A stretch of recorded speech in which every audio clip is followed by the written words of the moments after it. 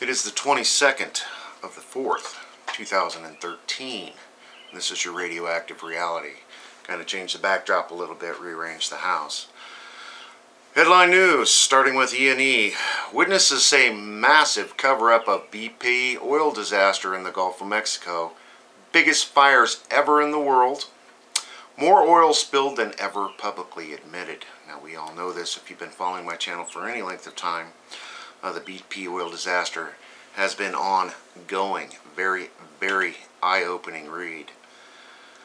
Code 3 alert at giant Louisiana sinkhole. Of course, this is Bayou Corn. 10 very long profile seismic signals. Surface movement on the west side. This thing continues to settle, and it will settle for years and years to come. Here's a story. Attack on U.S. nuclear power plant. An unidentified suspect fired multiple rounds at security officer on patrol at the Watts Bar nuclear plant early Sunday morning. At least one round hit the security officer's vehicle, an official said. The Tennessee Valley Authority nuclear security officer fired back, also shooting multiple rounds. The suspect appeared to have initially been on the ground but may have fled in a boat. TVA spokesman Jim Hobson said, "Some information can't be released yet, such as the identity of the security officer, or it is not available, such as the total number of rounds fired." Hobson didn't have a description of the suspect. Quote, "Many of the details I won't be able to share," he said. Interesting. Fire nuclear power plant triggers major emergency response. Noise and smoke still coming from the site. This is out of Cleveland. Fire at a nuclear plant triggered a major response by emergency services after smoke was seen billowing in the air. Police and fire crews were called to Hartlepool Power Station around 6:30 p.m. on Saturday after the blaze broke out while a turbine was being reactivated. The fire caused smokes to billow from the plant, but Cleveland police said it was drifting away from nearby homes.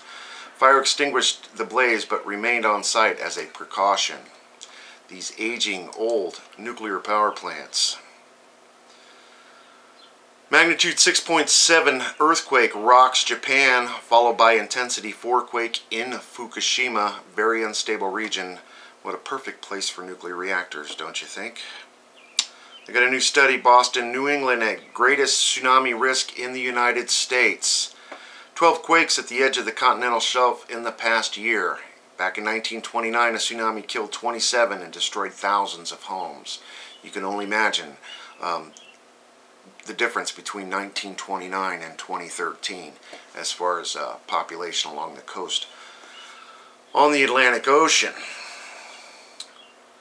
Footage after a burp at giant sinkhole. Tree sinking straight into the ground and liquid shifting back and forth. Of course, that's the Bayou Corn. Over to Fukushima Diary, Daily News. They've got a couple stories I wanted to cover. Debris stopping spent fuel pool of Reactor 3 from fully being covered.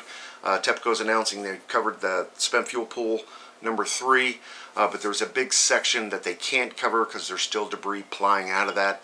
They said they were going to attempt to pull that debris out of the spent fuel pool in phase 2 of their cleanup project, which is already insanely behind schedule.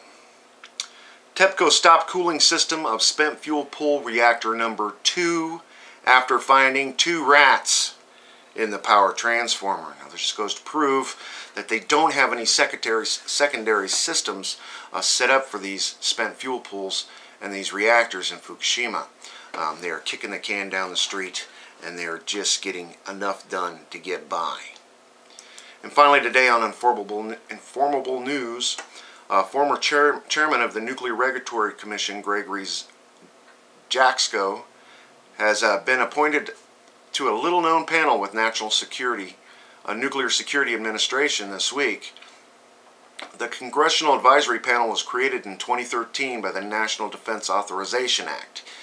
It will include 12 congressionally appointed members and will work to make recommendations to improve operations, culminating in a report due in February of 2014.